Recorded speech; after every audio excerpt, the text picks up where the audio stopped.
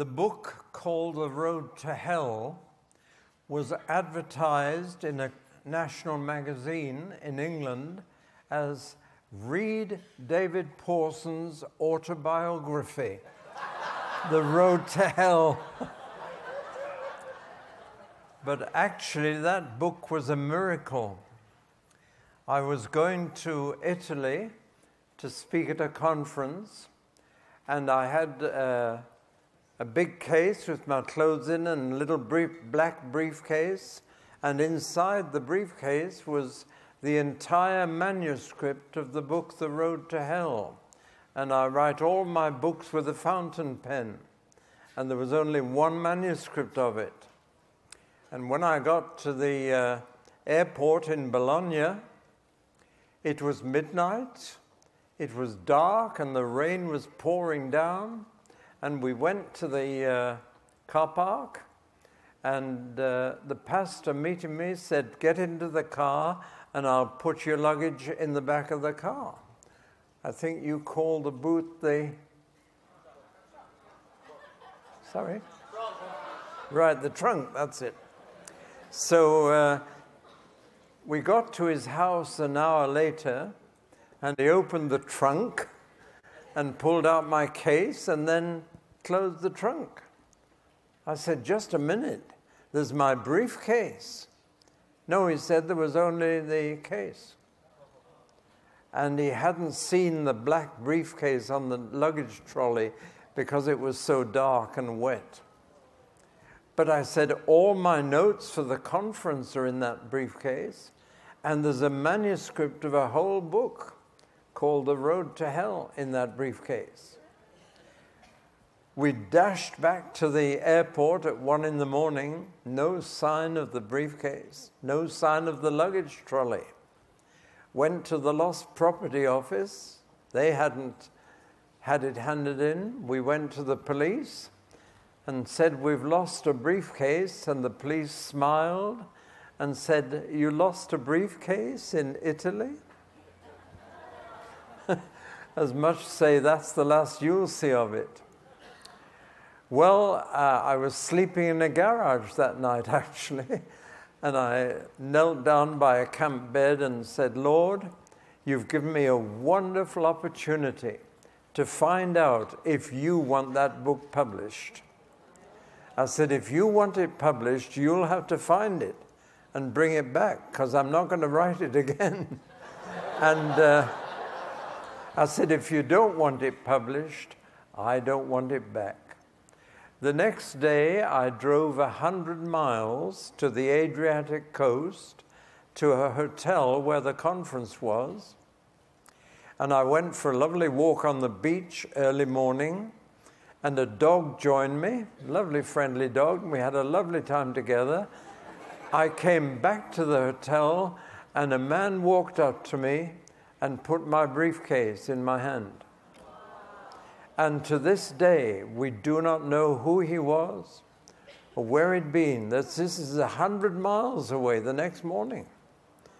And I opened it, and all the manuscript was there, but all the pages had been put into the wrong order. And it took me about half an hour to put the pages in the right order, but not a page was missing. And that's how that book came to be published. So I'm sure that God wanted me to publish that book, but it's not a popular subject. Well, there's another book I'm talking about tonight, and my problem is how to give you the whole book in an hour. We're going to have to put our running shoes on. Once saved, always saved, ? There's another book by the same publisher with the same title without the question mark. And that's by a good friend of mine called Dr. R.T. Kendall, whom I'm sure some of you will have heard of. But we differ on this point. Now, what I'm going to teach you tonight comes straight out of last night. I was talking about grace and talking about saving grace. But then I pointed out that there are two other views of grace, one called sovereign grace, one called free grace. And one matter on which they both agree is once saved, always saved, but for entirely different reasons. Sovereign grace says grace is irresistible. It will force you to be saved, and it will force you to be kept, and it will force you to the point where you are completely saved, and you can do nothing about that. God has decided. He has chosen you, and therefore you will be once saved, always saved. Free grace also agrees to that. Free grace comes more from the dispensational school, while sovereign grace comes from the Calvinist school or the Reformed school. But free grace also says, when you come to Christ, not only are all your past sins forgiven, but all your future sins are forgiven too. Therefore, nothing you can do can stop the process of salvation. Whatever you do, it's all already signed, sealed, and delivered. You are saved. And I guess that my quarrel with that phrase is not only that it's not in the Bible, but I don't agree with the first part of it. That's my problem. I'm not once saved yet.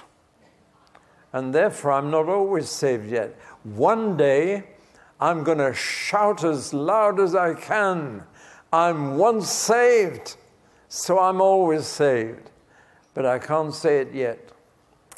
When my salvation is complete, when my wife's husband is perfect, then I'm going to shout, once saved, always saved. Because the most important thing, I'm going to repeat myself quite a bit here, is what you think saved means.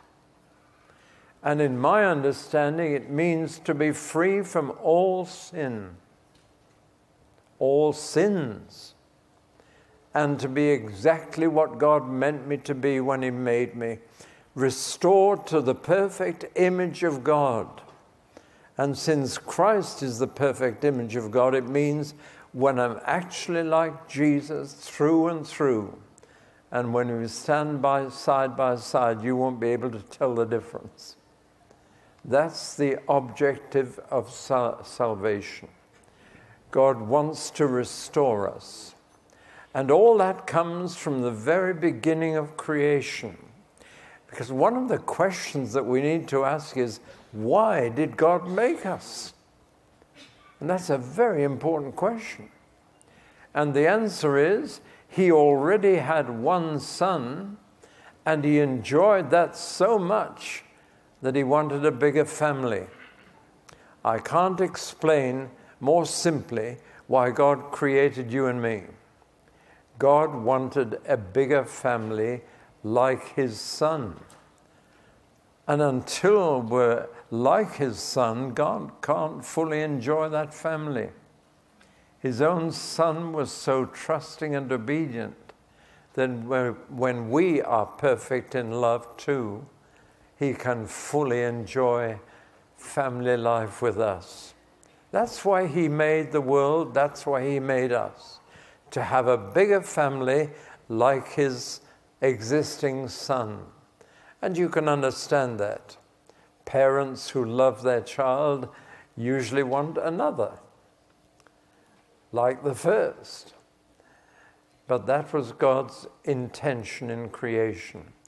When you go right to the end of history, you find the other end of that purpose, because you find that God's intention is to make a brand new universe that will never know sin, that will never be polluted, that will never be spoiled by war.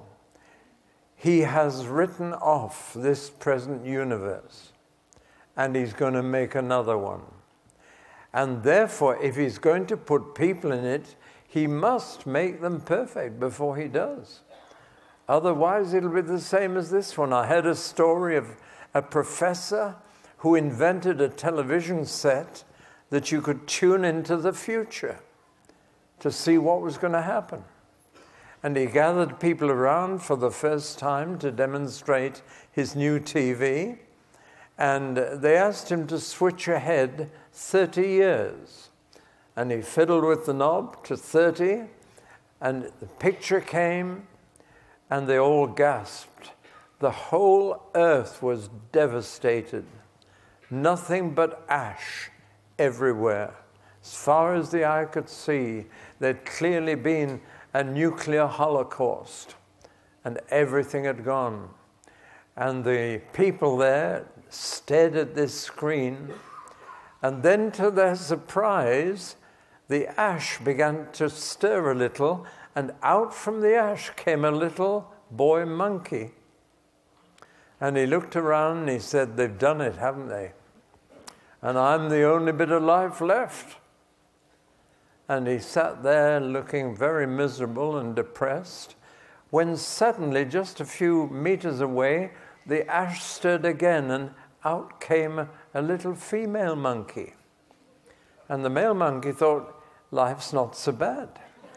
And he went up to her and took her by the paw and said, "But look what people have done to our world." He said, "We'll have nothing to eat." And she said, "Well, I've got something. I've managed to save something." And she opened her paw, and here was a little apple. The male monkey looked at it and he said, "Don't let's begin that all over again."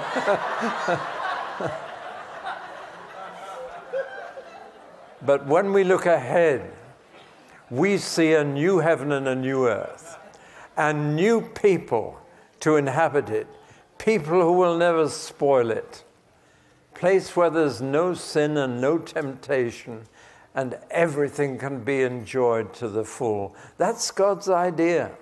He meant the Garden of Eden to be like that, but it got spoiled so quickly. But he's going to do it again. But this time he's prepared to take people who have spoiled this world and make them into creatures restored to his image and now perfect and able to look after his world properly. That's a great idea, and that's the future. So whether we look at the beginning of creation or the future of a new creation, we see God's plan and purpose all the way through of having a larger family who will please him and with whom he can have real fellowship. That's God's purpose. And that's why I want to underline again that salvation is a process which takes time.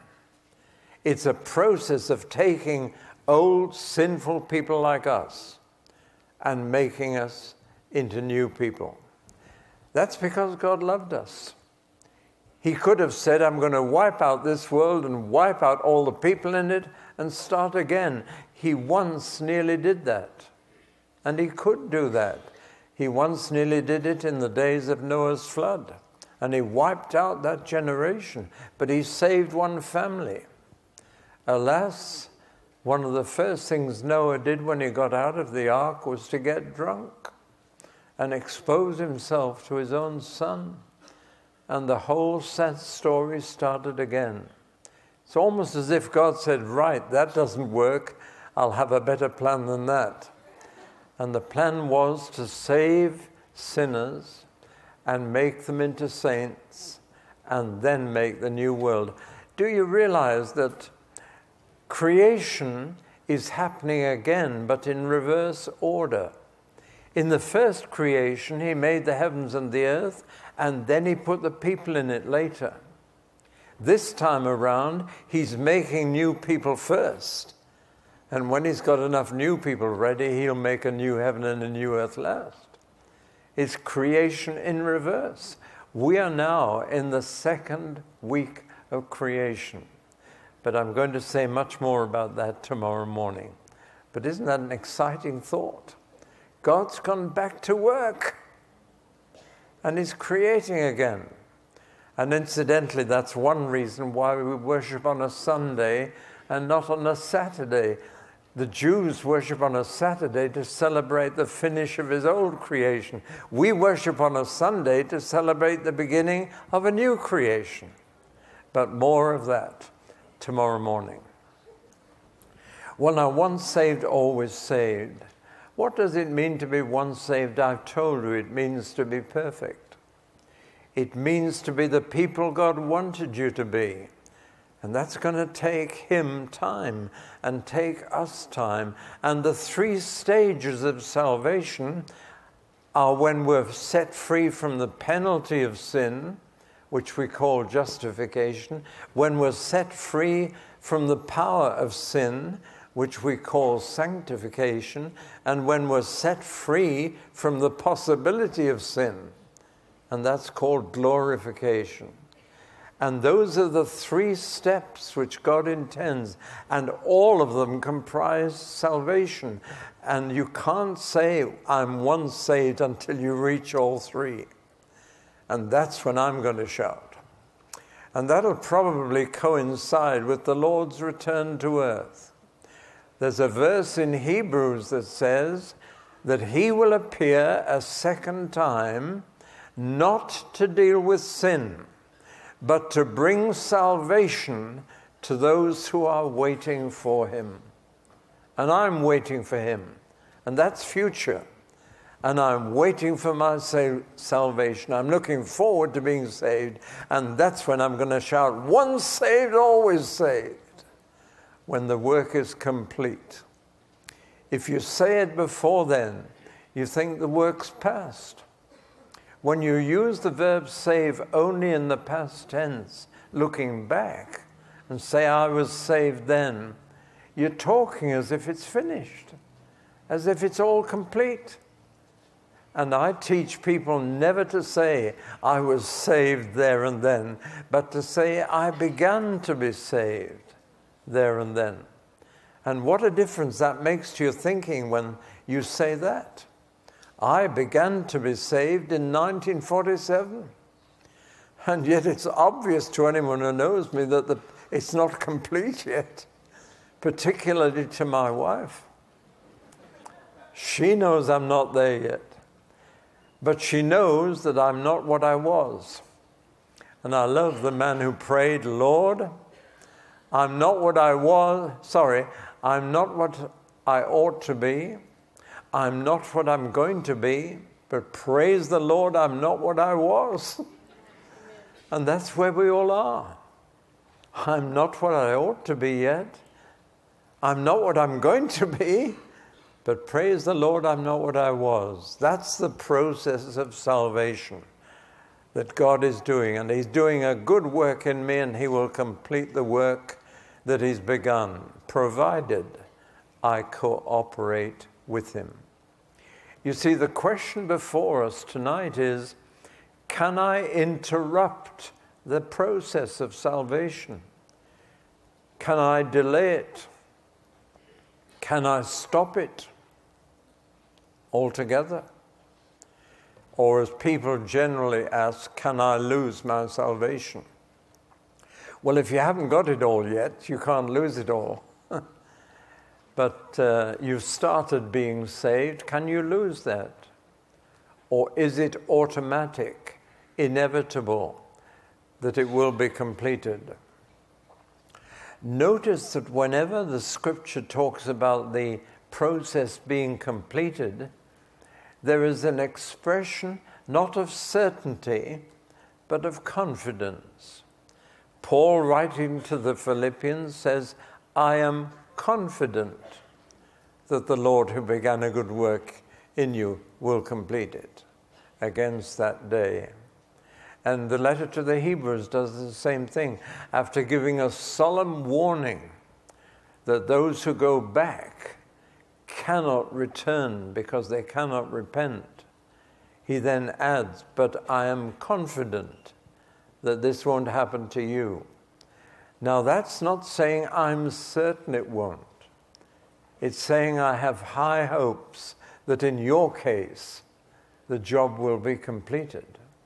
And we need to notice that word confident. It's not the word certain.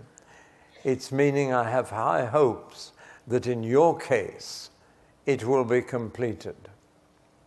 I thought tonight one of the things we should do is do a bit more Bible study and look at some of the passages which teach that the process of salvation can be interrupted and delayed and even stopped altogether so that it never is completed.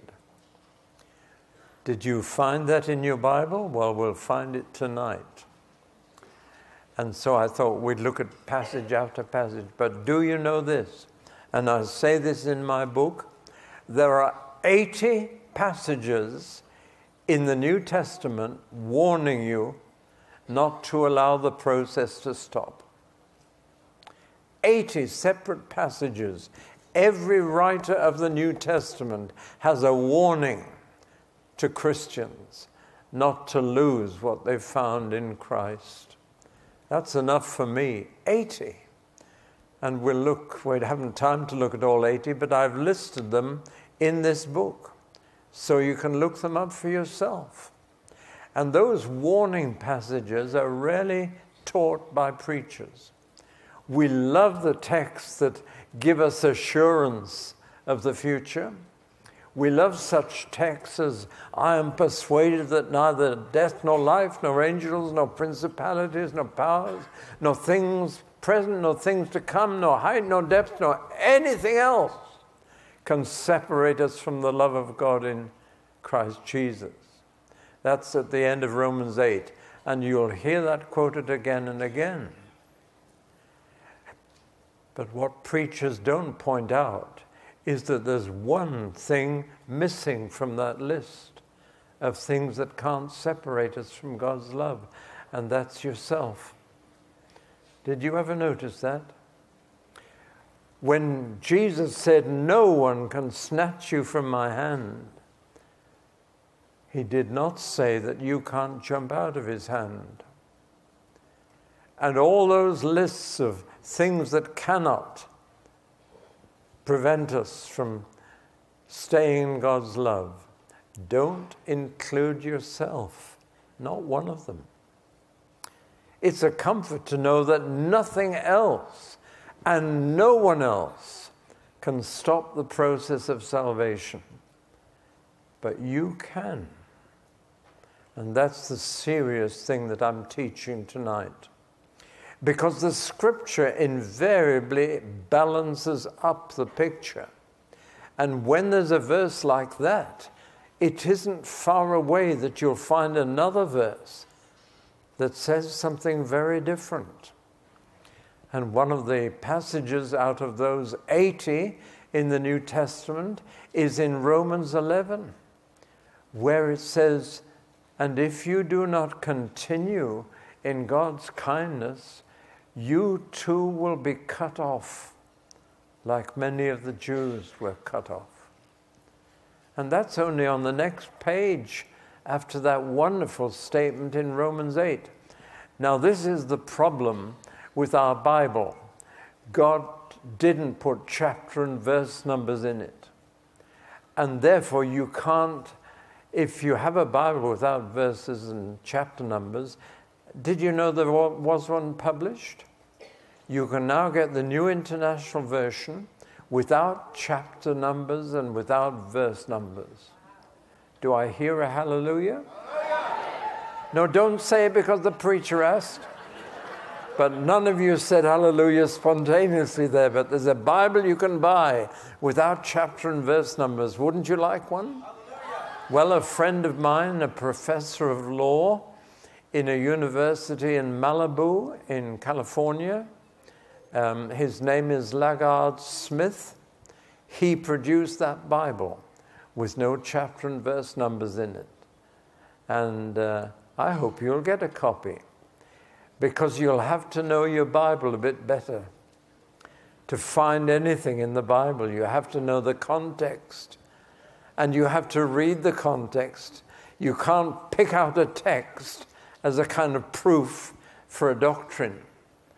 You have to take the text in its context. And I have noticed in the Bible, wherever there's a verse that tells us that he is able to keep us, there's another verse that tells us we must keep ourselves.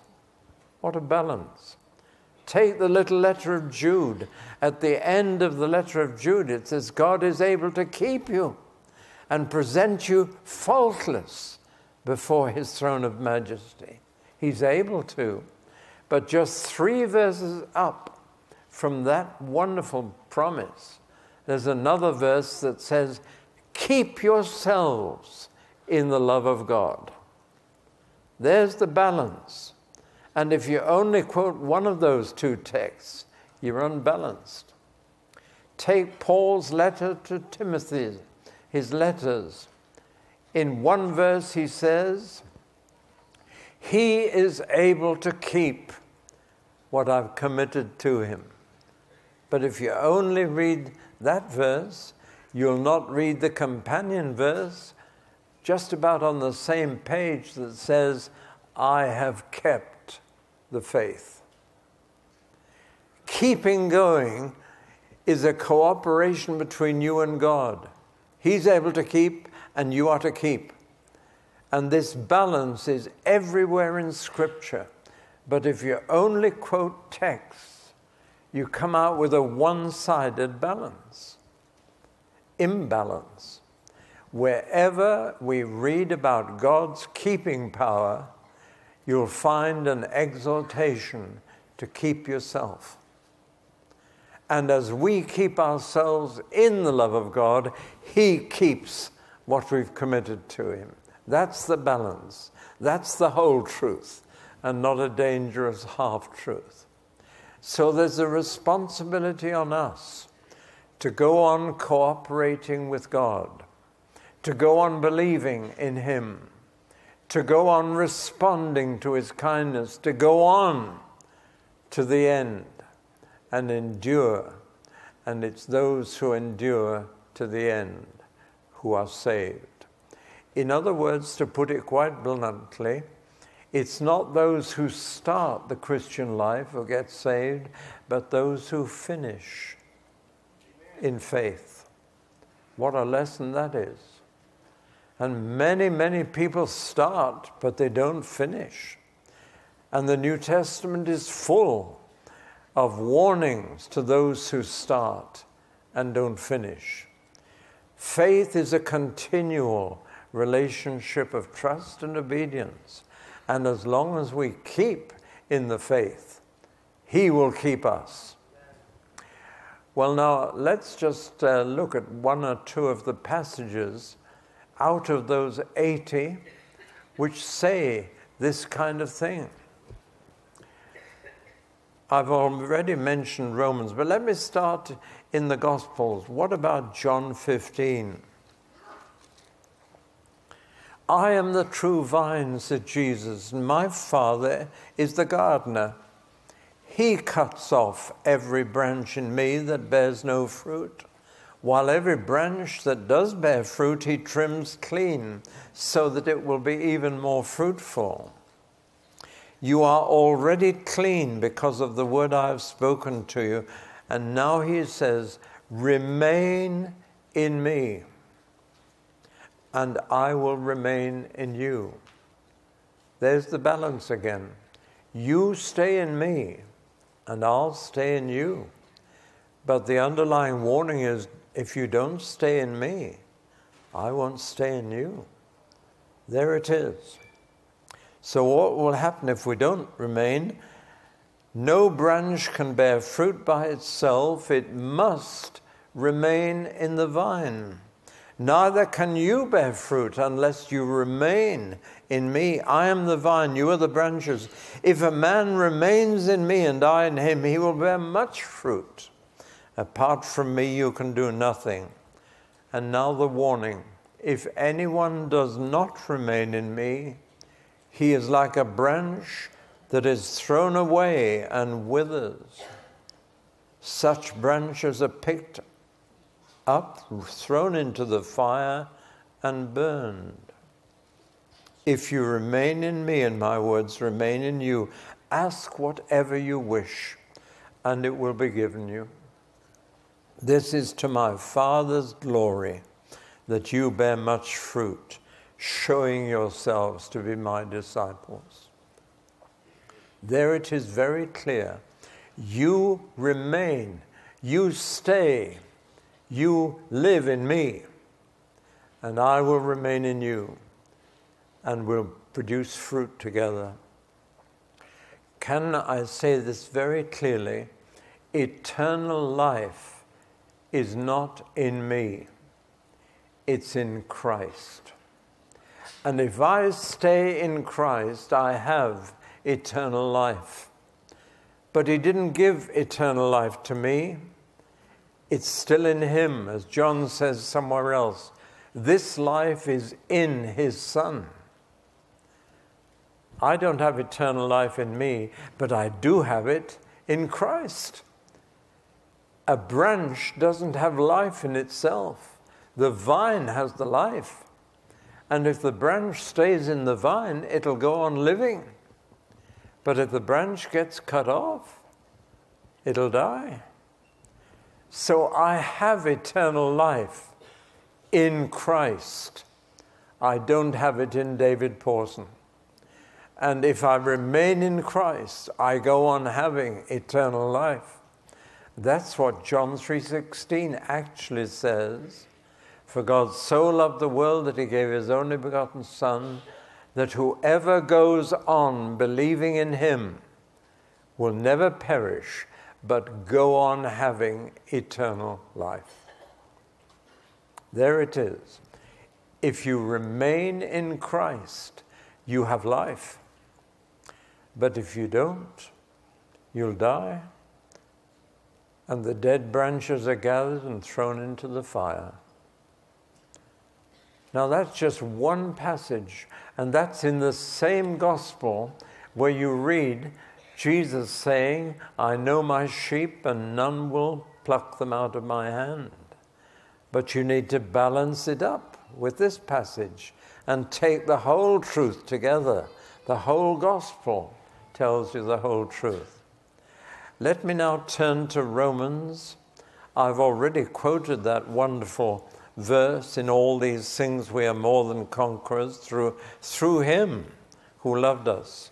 For I am convinced that neither death nor life, neither angels nor demons, neither the present nor the future, nor any powers, neither height nor depth, nor anything else in all creation will be able to separate us from the love of God, which is in Christ Jesus our Lord. Wonderful promise. But now turn just one page and let's read chapter 11, in which Paul is talking to Gentile believers about the Jews. And he points out that not all the Jews made it. In fact, out of 2.5 million Jews who left Egypt, 2 made it into the promised land. And Paul in the letter to Corinthians says that's a lesson for us to learn. Setting out from Egypt is only the beginning. Getting into Canaan was the end of his redemption for them. But most of them never made it. And he said that's a warning to us. It's not setting out, it's getting in. It's not starting, it's finishing. That is going to be the thing.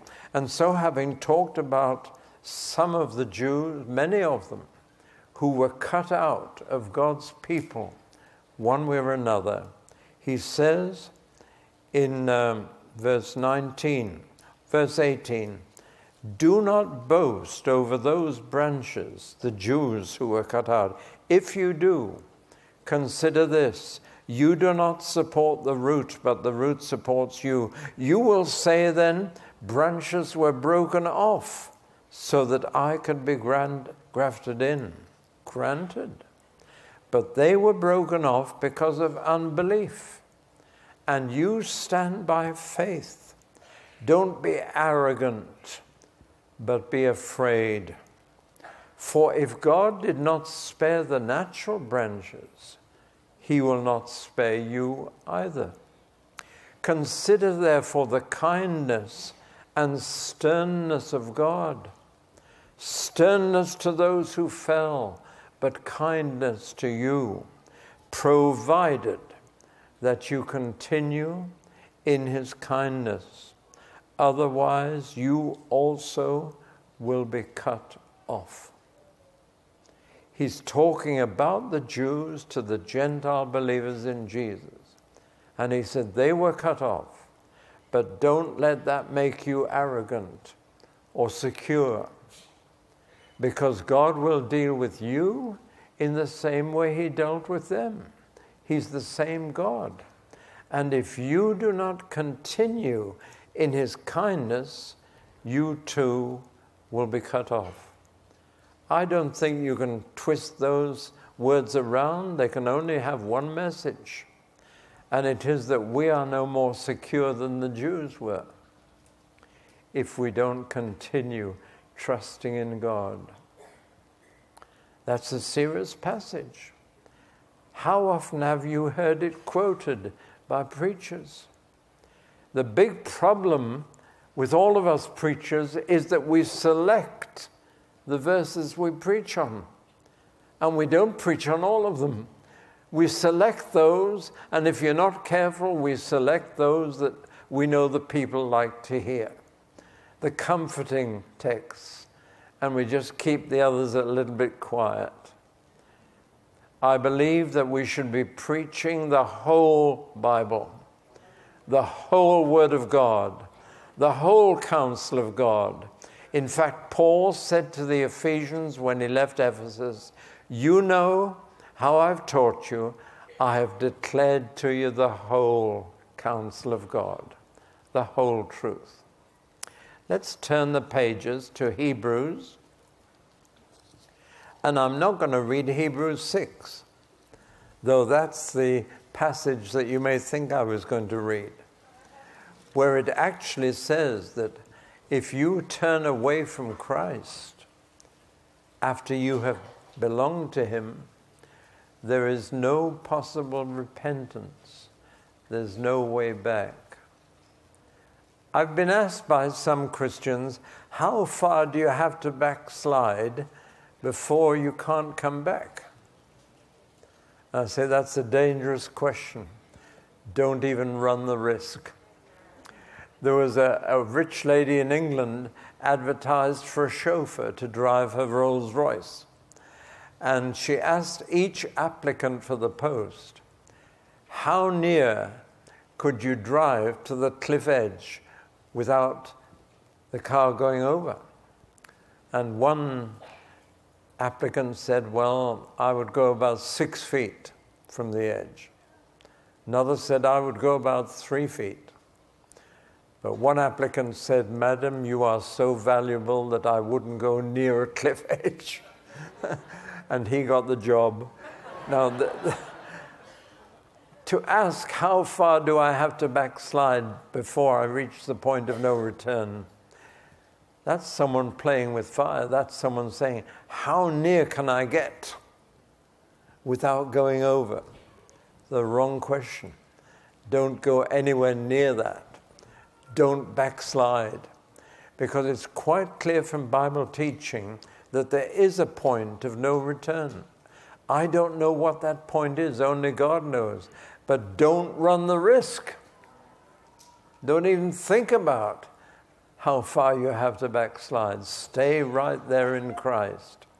So I'm not reading chapter 6, though I have noted already that it finishes, we want each of you, even though we speak like this, dear friends, we are confident of better things in your case. And though he's giving them a warning of the point of no return, he says, I'm confident, not certain, I'm confident that you won't go anywhere near that point. But God's patience can run out, and we need to remember that. But I'm going to turn to chapter 10, where there is, to me, a far more serious warning, though many people have not noticed it.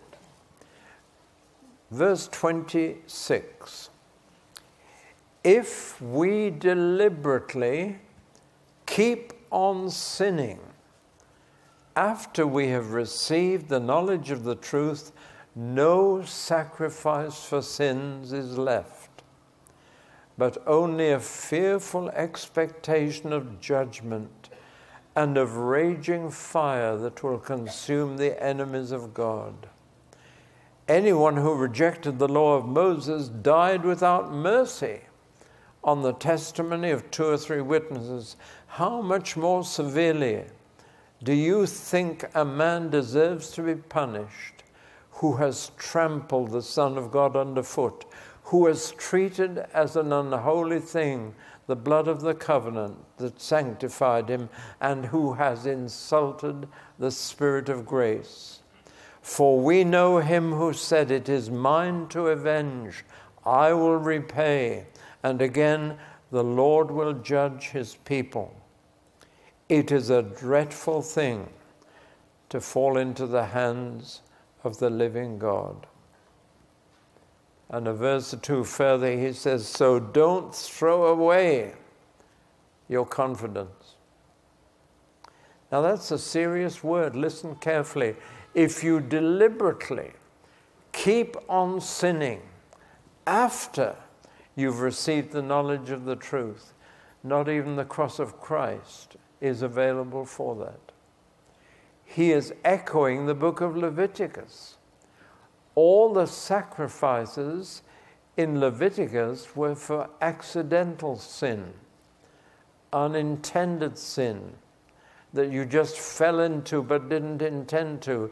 And then you brought a sacrifice for unintended sin. But here we're dealing with someone who quite deliberately, knowing what they're doing, having the knowledge of the truth, goes on living in the same way, and therefore cutting themselves off from the efficacy of the cross. That's a serious warning.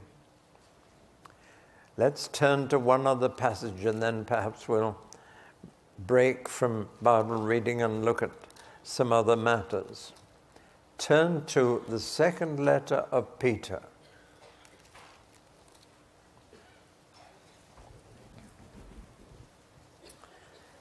Verse 20 of chapter 2. If they have escaped the corruption of the world by knowing our Lord and Savior Jesus Christ, and are again entangled in it and overcome, they are worse off at the end than they were at the beginning. It would have been better for them not to have known the way of righteousness than to have known it and then to turn their backs on it, on the sacred commandment that was passed on to them. Of them the proverbs are true: a dog returns to its vomit, and a sow that is washed goes back to wallowing in mud. Wonder if you ever heard a sermon on that passage.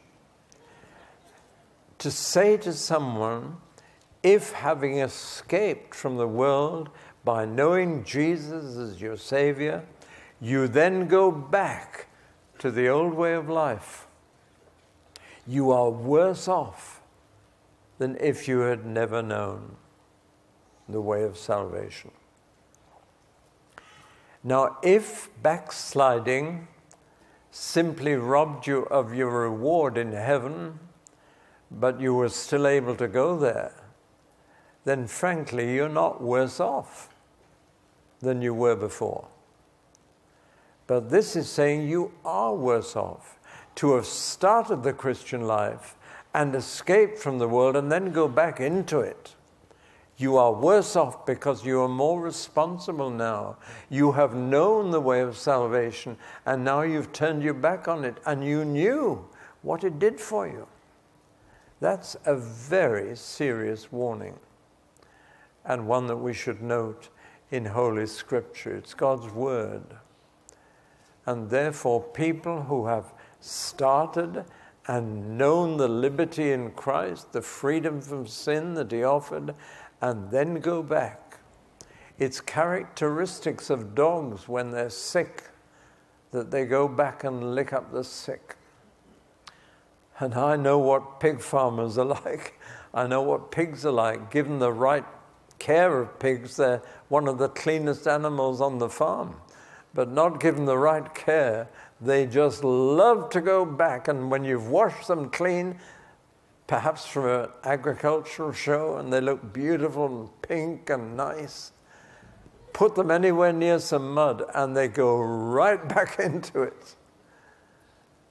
And Peter here says you're worse off than if you'd ever not known. Which doesn't mean you're still going to heaven, but will lose a bit of reward. It means you're not going to heaven. You've known the freedom that Christ can bring, and now you've turned your back on it. Now, I could take you to 80 passages in the New Testament like those I've read to you. 80. And one passage from every writer of the New Testament has a warning in it like that somewhere. And if you read the Gospels, Jesus had that warning more than once. When he told the parable of the sower, he said, it's possible to receive the word of the kingdom and for it to begin to grow in you, and then for it to be choked by the cares of this world. Warning after warning in Scripture, which we ignore at our peril. David, are you trying to make us scared? Yes. Because the fear of the Lord is the beginning of wisdom. And the New Testament doesn't leave the fear of the Lord behind in the Old. It's there in the New as well. Again and again, fear the Lord. What is there to fear from the Lord? The answer is hell. When I wrote that book on hell, I say in that book, I fear hell. I'm not one of those preachers that say, you unbelievers are all going to hell, but I'm going to heaven. Blow you, Jack, I'm all right. I cannot preach like that. I can only preach on hell because I fear going there myself. I fear, as Paul said, lest having preached to others, I should be cast away myself. It's a very healthy fear. When we brought up 3 children, we wanted to teach them fear of the healthy kind, not phobia. A phobia is when fear paralyzes you and so dominates you that you can't move, can't do anything. But we wanted our 3 children to be afraid of the traffic on the roads. We wanted them to have a healthy fear, and we didn't give them bicycles until they had that healthy fear of traffic. And one of our daughters was involved in a very bad accident. She escaped, but others didn't. But we taught them to have a healthy fear. A fear of dirt, a fear of infection, but a healthy fear. It becomes a phobia if your children don't ride their bicycles on the road. But a healthy fear, and they can go. And you taught your children healthy fear. And the Bible does. There's a healthy fear of the Lord, and it's related to the fear of his judgment, the fear of final rejection. That's a healthy fear. And we need more of it. The one thing I miss in so many churches I go to is the fear of the Lord. There's a kind of palliness with God that is very disturbing. I think I've told you that one young man said to me, we worship God Almighty in our church. And I'm afraid that summarizes quite a lot of worship, as if we're partying with God and just, he's a great guy and we're having great fun with him. It is a fearful thing, said the author of Hebrews, to fall into the hands of a living God. And I've heard preacher after preacher twist that verse and say it's a fearful thing to fall out of the hands of the living God. That may be true, but in that verse it says It's a fearful thing to fall into the hands of the living God. Occasionally I have preached in churches where people have trembled in the presence of God. And one group of Christians who did tremble before God were called the Quakers, because they literally shook in their meetings as they realized that God Almighty was there. They're now called a Society of Friends. The word Quaker has gone out of use. But it was the early Quakers from where I lived in Buckinghamshire, England, who came out and established Pennsylvania. There's a man called Penn from a village next to where we lived in England, who came out and brought Quakerism to one of your northeast states. William Penn, Pennsylvania. And he was a Quaker. He belonged to a people who were so aware of the presence of God. Paul says, work out your salvation with fear and trembling, because God is working in you. When did you last see someone working out their salvation in fear and trembling because they realized Almighty God was doing something in them? Well, I'm just throwing this out. I know I'm emphasizing one side of things, but it's the side that's been neglected, because it's the side that people don't want to hear about. And I promised the Lord when I began to preach, Lord, I want to give people what they need to hear, not what they want to hear, because I care for the people I speak to. I want to give you what you need to hear. And these are things you need to hear. Now, of course, this raises a lot of questions in people's mind. One of those questions is the question of assurance. So let me deal with that. Do you mean, David, that we can't be sure of salvation, that we can't be sure of God's love? Do you mean we have to wake up every morning wondering whether we're still in or out? No, that's neurotic. I don't wake up every morning, am I saved or am I not, or am I going to be saved or am I not? God wants us to be sure of Him, of His purpose in you. And the New Testament is full of assuring promises to give you an assurance. But many Christians that I talk to are basing their assurance on the wrong thing. They want a written guarantee in the Word of God that will give them assurance. You see, many people don't want to be saved, but they do want to be safe. Do you know what I mean by that? They're coming into faith as if they're taking out a life insurance policy. They've been told, if you die tonight, will you be in heaven or hell? And they don't want to be in hell, so they take out a life insurance policy. And they're assured from the Bible that they're safe. You're not safe till you get there. But you can be sure that you're going. Because our assurance is not based on the promises of Scripture. Because the early Christians didn't have the Scripture. They didn't have the New Testament.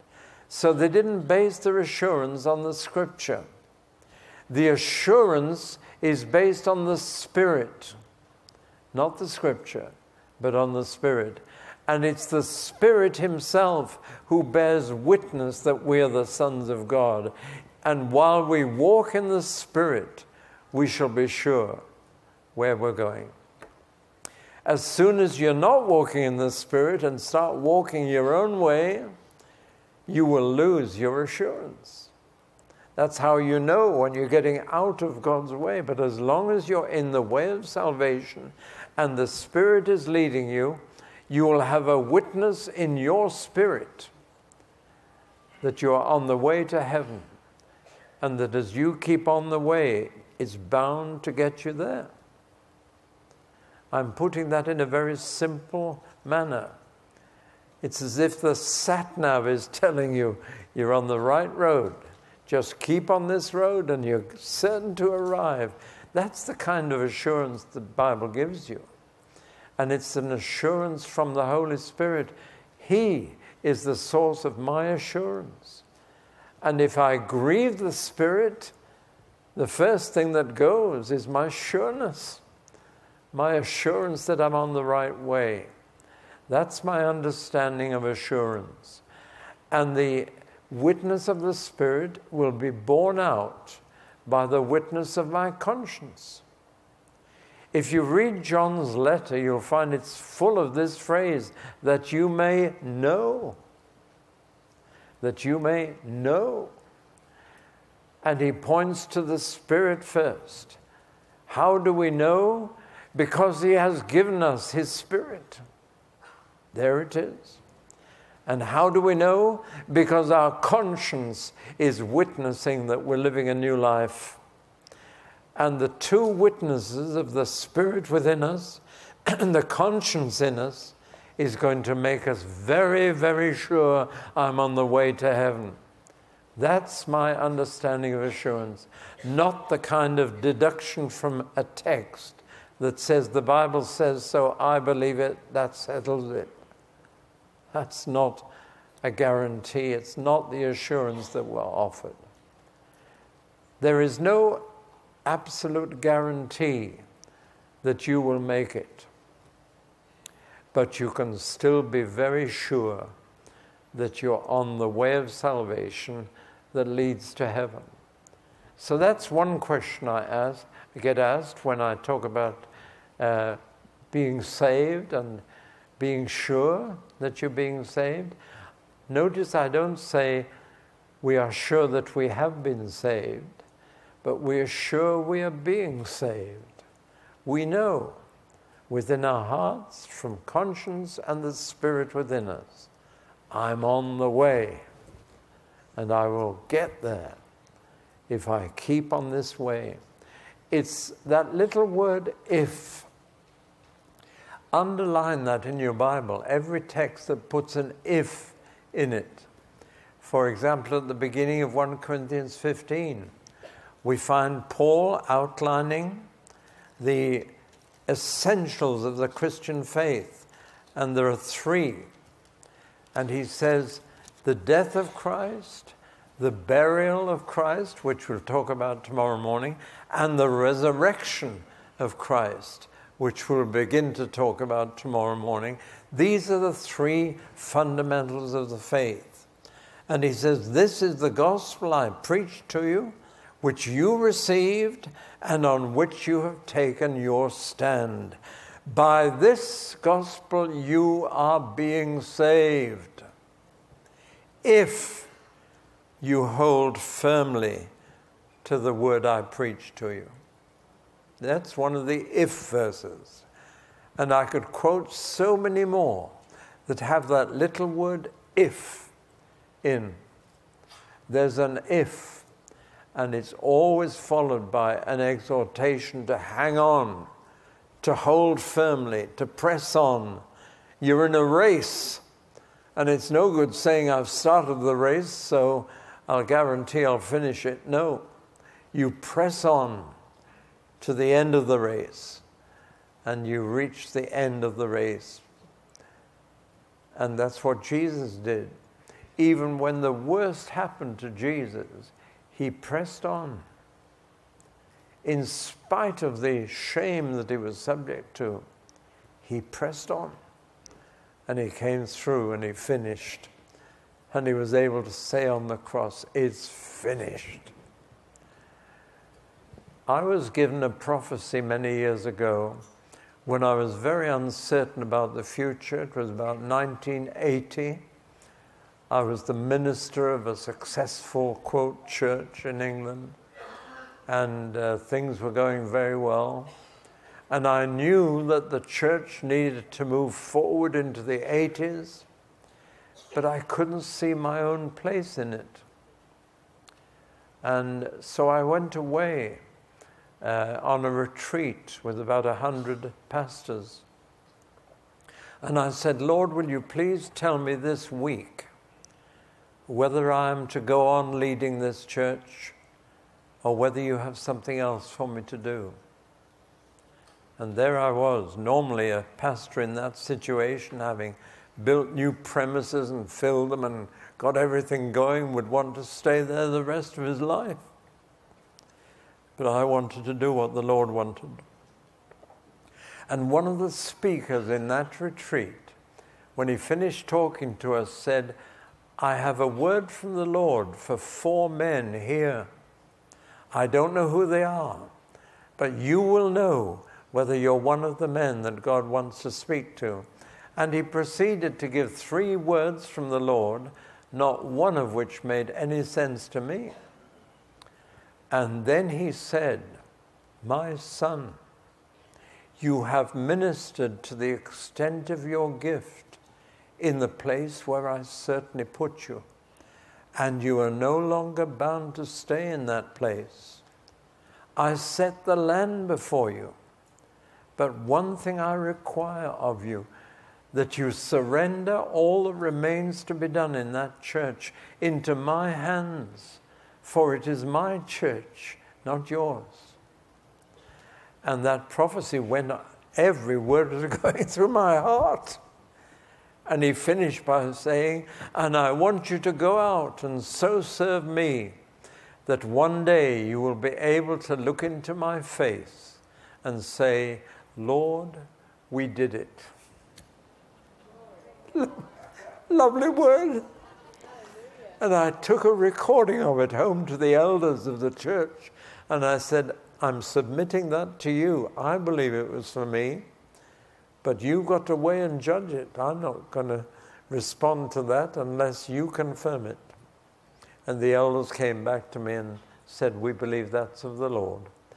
We'll let you go. And I went out into the unknown, and yet within 2 years, I'd spoken in 200 cities and towns in Britain. And I've been traveling ever since. I'm a tramp for the Lord. But that's been going on. And here I am. I believe I'm here in God's will. And I tell you this, it's not boring serving the Lord, but it's very tiring. But I believe I'm doing what God wanted me to do. How did I get onto that? I'll have to go back to where I was. The other question I've often been asked, one is about how can you be sure? How can you have assurance under what you're teaching? And I've said, I believe you can, but it's not the kind of written guarantee people want, but it's an inward assurance from the Holy Spirit in your conscience that you're on the right track that leads to heaven. And if you stay on that track, you'll make it, you'll get there. The other question I get asked about is the question of predestination. Now, it's a word in Scripture. I believe in the predestination of God. But people say, if God has predestined something for you, surely it's bound to happen.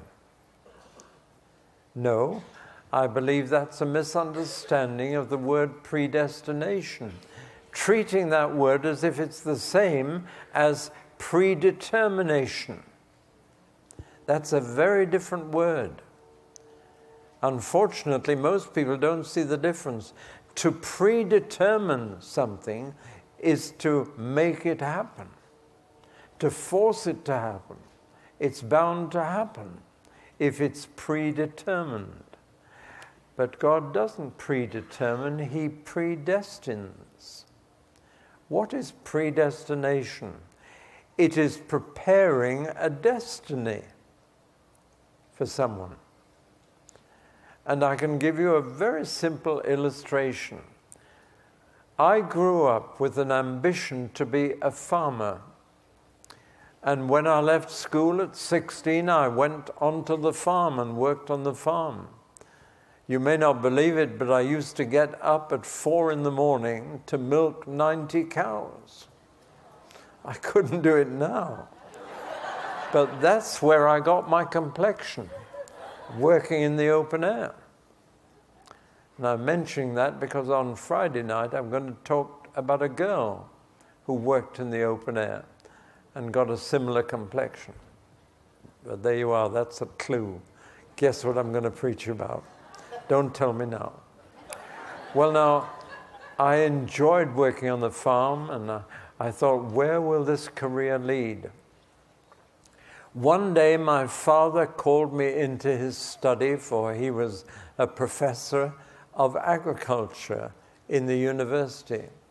And he said, David, I know you've wanted to be a farmer, and I'm sharing this with you now, that when you're 21, I've arranged for you to rent a farm for yourself. And I was terribly grateful to him for thinking of that, but I said, I'm sorry, I can't do that. Because a few weeks ago, my Heavenly Father told me to be a preacher. And it had happened in this way.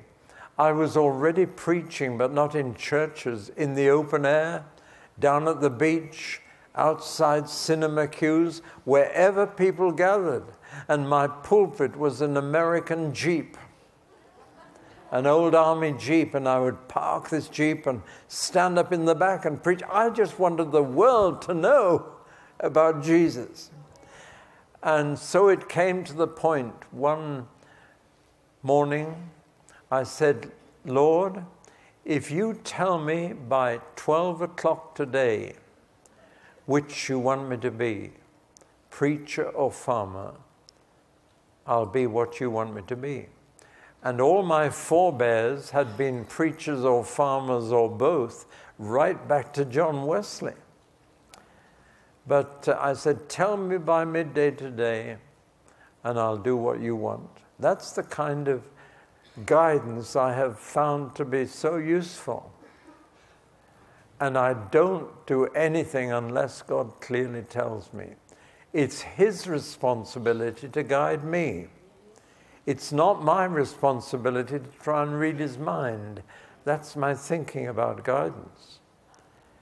And I've told the Lord, if you will tell me clearly what you want me to do, I'll do it. If you tell me clearly where to go, I'll go there. If you tell me clearly what to say, I'll say it. But you're my boss, and you've got to tell me. And then you know I'll do it. And I've kept my side of the bargain, and He's kept His. And it's His responsibility. Which of you going into work on a Monday morning would have a boss coming to you and saying, guess what I want you to do today? No. If the boss wants you to do something on Monday morning, he'll come and tell you. And if he doesn't come and tell you, you assume that he wants you to do on Monday what you did on Friday and to carry on where you are. Now, that's my thinking about guidance. Don't move unless the Lord tells you clearly. Carry on doing what you're doing until He clearly says, change of job, change of location, whatever. I've found that's important. Too many Christians put themselves in a place where they've got to have guidance and got to do something and got to find it somehow, twisting God's arm until He tells them what He wants them to do. Don't change anything until He tells you to, and then change. And it works beautifully. But if you get impatient and drop your job or leave the place where you are and then try and find something else that the Lord wants you to do, you're in trouble. Don't move until the Lord says move. So that morning I said, Lord, if you want me to be a preacher or a farmer or even both, tell me by midday today. At 10:30 I'm having coffee with a friend who is also working on the farm. And he looked at me and he said, David, you won't finish up behind a plough. You'll finish up in a pulpit. And I said, Lord, that's not clear enough. And I left my friend, went out into the street, a street in the city of Newcastle in the northeast of England, and I could take you almost to the very stone on which I was standing when I met a retired Methodist minister whom I hadn't seen for years and years. And I said to him, Mr. Scott, it's lovely to see you again. How are you? And he didn't answer. He just said, David, why aren't you in the ministry? I said, that's clear enough, Lord. And so I never got the farm that my father had prepared for me. But if I had taken that farm, I could always have said, my father predestined me to be a farmer here. Do you understand what I'm saying? He didn't predetermine it. And I, in fact, said no. But had I said yes, I could have talked about predestination. What my father decided beforehand should be my destiny. And that's what predestination means. It doesn't mean that God treats me like a puppet and predetermines me to do that. But when I accept his plan, and it's a much better plan than mine, when I accept his plan, I can say he predestined. He prepared the plan. I've accepted it. And I now know that long before I accepted it, he'd planned it all. And as I look back over my life, I'm not proud of many things. I have regrets. But his plan for me has been absolutely right. And he predestined me for that. He had the plan long before I knew it. But at the age of 17, I submitted to that plan and said, okay, Lord, I'll do what you want. And I have no regrets about that. In fact, I wouldn't change places with anybody. And it's lovely to reach the end of your life and realize that you did keep to the plan God had for you. And he tailors the plan to each person. And I can see that even before I accepted his plan, he was preparing me for it. As a young farmer, we had what we called Young Farmers Club. And they had speaking competitions. And I began to learn to speak in public before I became a Christian. And God was using the Young Farmers Club debates to prepare me to speak clearly and convincingly. And I can see he had the plan. And he was preparing me for the plan. And the plan for me, that's predestination. And I love it. But it's not predetermination. He didn't force me to do it. I could have resisted it. I could have said no to my heavenly Father and yes to my earthly father. And I'd be a farmer milking cows right now. I have no regrets because farming has become a real problem activity in our country. And many farmers are committing suicide because they're finding it difficult to make a living. So I don't regret it for that reason. I regret not being a farmer because I loved it. I enjoyed it. But I still wouldn't go back and make any other decision. So predestination fits in as well. Well, I think I must be drawing things to a close. The fear of the Lord is part of our walk with God. One day when we're perfect in love, all fear will go. There'll be no need for it. Perfect love casts out fear. But as long as your love is imperfect, there's a healthy fear of not making it. And that doesn't make me neurotic. I don't get up every morning wondering if I'm a Christian. But I know if I get out of that way of God and my assurance begins to go, thank you, Lord, for warning me. I'll get back on the road quickly. And that's why John Bunyan wrote a book called Pilgrim's Progress. And he saw the Christian life as a way, as a road. And people began on that road and slipped off it. And when have you read Pilgrim's Progress? I hope you will. Because when he gets to the river Jordan at the end of the road, and he sees the heavenly city in the distance, and he realizes that all he needs to do is cross that river, he has a friend with him. And that friend looks at the river rather than the city, and he says, that river's deep, and it's dark, and it's dangerous. I don't like to try crossing it. And the friend turns to the left, and there's a path leading away, and the friend leaves Pilgrim and goes down the path. And John Bunyan writes this: I saw then that there is a road to hell, even from the gates of heaven. And that's where I got the title of my book, The Road to Hell. Even at the end of your pilgrimage, you can still get off the road. And perhaps when you get to my age, you have to be doubly careful not to let things go and get off that road, but to finish triumphantly.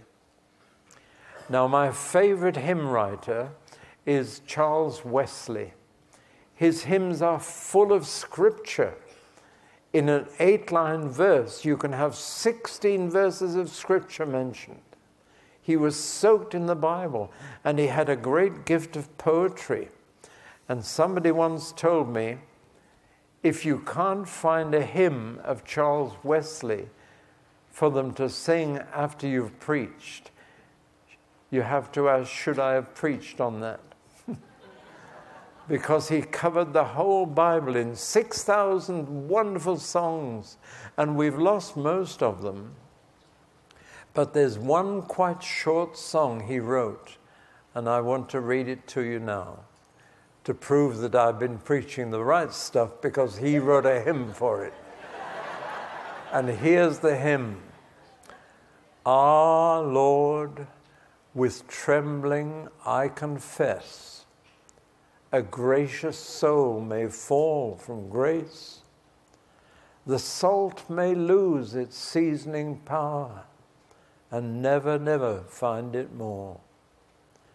Lest that my fearful case should be, each moment knit my soul to thee and lead me to the mount above through the low veil of humble love. Isn't that lovely? Well, that's my message. I'm afraid the vast majority of evangelical preachers would not preach what I've said tonight. Don't believe it because I've said it. Don't go away and saying, do you know what David Pawson says? Don't you dare use my name. Go home. Go home, study the Word of God, get into your Bible and find out whether what I've told you is there. And then go and tell people what the Bible says, what the Word of God says. Amen.